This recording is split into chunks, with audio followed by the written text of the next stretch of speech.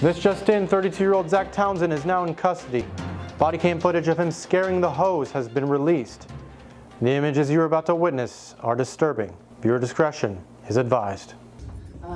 Hey, so you're tiny, huh? You're small. Yeah, you're observant. Yeah. No, it would feel like almost like illegal if we hooked up. Like, you're so small. What the fuck? Do you have an erection? We went out to hear what people thought about the controversial topic. Yeah, man, honestly, I'm just glad it wasn't a black dude. As a hoe, I am terrified. I don't think he did anything wrong. Ooh, give me 1 second. I'm gonna follow this girl to her car. So what do you do? I don't really work. Honestly. Oh, you don't work? No, my family's like really well off. Dude. Oh, what do they do? My dad invented sex. He what? Have you never heard of it? Yeah, unfortunately, he was indeed scaring the hose.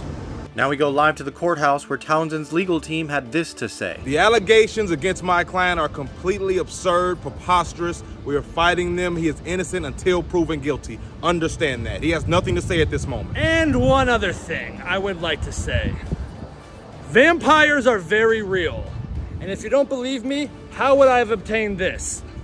You're killing me right now. Come and get some.